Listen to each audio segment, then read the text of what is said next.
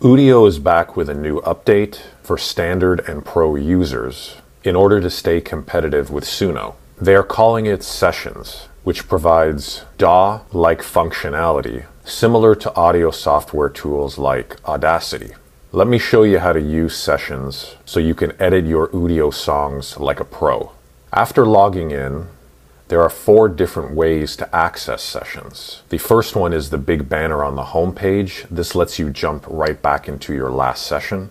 The next methods are in the library. Find a song you want to edit, hover your mouse over the song, and a number of options will come up, one of them being Sessions. The next method is clicking the 3 dots, hovering over Create, and then you have a Start Session button. You can also click on the title of a song, which will bring you to another screen, and then you will have a Start Session button as well. So as you can see, Udio is very excited about Sessions, and they want it in as many places as possible to make sure that you can use it to your full abilities. After clicking Start Session, you're brought to another page. If you're a Suno user, this will be very familiar to you because Suno brought this kind of functionality first to its song editor. Throughout this video, I will share keyboard shortcuts for faster navigation. Hitting the spacebar on your computer starts or stops the song from playing. In the haze of the neon light, echoes whisper secrets of the night. To get back to the beginning of the song, hold down the Shift key, hit Return or Enter. The song labels are auto-generated, and they can be toggled on and off by clicking this icon at the top or just by hitting the S button on your keyboard. And of course, if your song has lyrics, there's this book icon which you can toggle on and off the lyrics, or just simply by clicking the L button on your keyboard. More on how to edit lyrics in a moment. Down at the bottom, there's a row of buttons. Takes allows you to regenerate alternative versions of a song section. Extension is self-explanatory. The replace feature functions the same way as the replace section in Suno. You would use this option to replace sections of a song.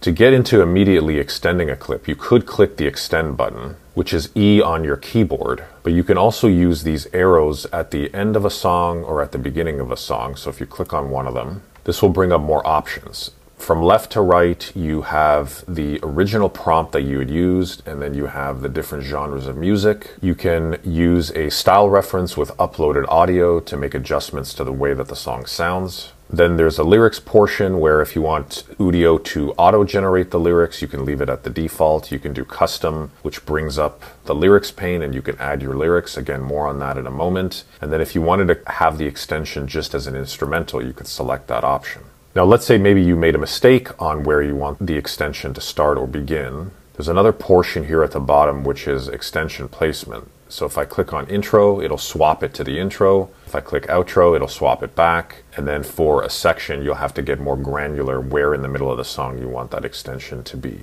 And Udio does have advanced options, and there's a toggle here if you toggle this on or off. This will bring up things such as style reduction, and then there's a small arrow here at the bottom right where you can cycle through. And then you have things like your prompt strength, the generation quality, and which model you want it to use. All of these things are available to you if you need them. Once you've made your adjustments, click the extend button.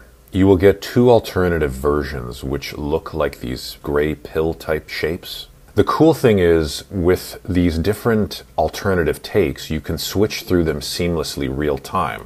As the color through the kaleidoscope, busy where the wild through the kaleidoscope. So there's no waiting to actually have the portion of that clip load up in order for you to swap back and forth so you can listen to how the sound fits into your song.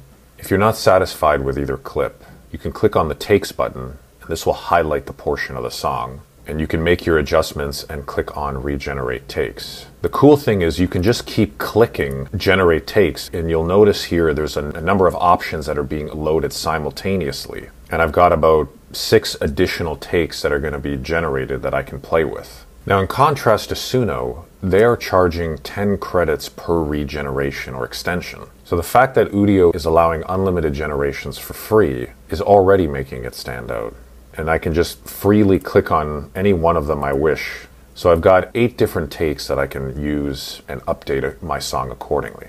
Now if you like a specific take, you can give it a thumbs up and this will add it to a sessions section in your library. It might be hidden in your library, but later on in the video, I'll show you how to unhide these liked takes so that you can view them very easily. And if you don't like a take, you can give it a thumbs down, and what'll happen is Udio will archive it. Up in the top left, there is a history section, or click H on your keyboard. What history does is it catalogs all of your edits, which you can then highlight and immediately jump to. Now, one neat feature is you can also save a version. So what this means is, let's say you have a specific edit that you really like. Saving this serves as a saved checkpoint where you can continue the editing process, and it will clear out the remaining previous edits that you made.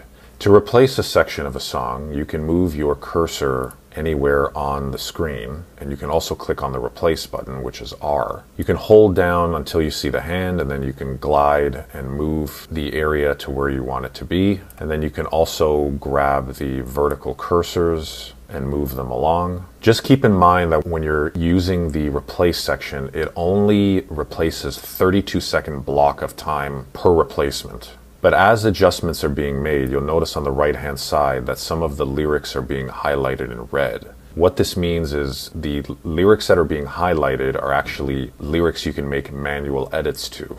If you don't see all of the lyrics that you want to replace highlighted in red, you can zoom in or out using the plus or minus on your keyboard. This way it allows you to get as precise as possible, so you can make sure that only the portion of the lyrics that you want to edit are available. To get the best results when manually editing lyrics, Udio recommends you try to mimic the same syllables that are being sung, or at least swap in the same amount of words. For example, if the lyrics you're trying to change have about 10 words total in that highlighted red area, try to keep the same amount of words. Once you make your edits, click the replace button.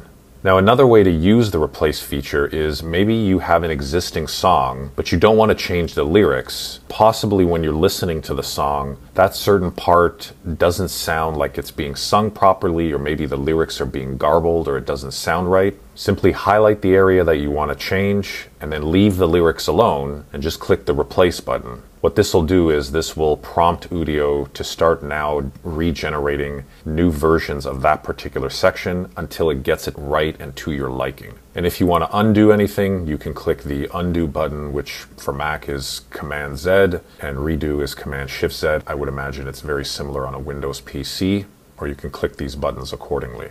If you want to download your completed song, you click the download button, and then you choose your specific format. You can again get stems here and a few other options, and then click download. You can head back to your library in the top left corner by clicking this U button, and this will bring you back to the main page. So earlier I was talking about that anytime you make any edits, there is a sessions folder that gets added to your library. And then if you click into it, any other edits that you're making on other songs will have a subfolder automatically created where edits are being placed. So this is where you can find them in the future. I've noticed that sometimes this folder section is hidden. So if you come here and you don't see it, there is an arrow on the far right where you can hide folders. So just simply click on it until you can actually see your folders and it's not hidden anymore. Whether you are new to AI song creation or you're an expert and you want to significantly enhance your AI song creating skills in tools like Suno and Udio, I posted a link to an AI song creation system which will help you improve your song creating skills tenfold. This guide goes beyond the scope of what I share in my videos. Click the link below posted in the video description.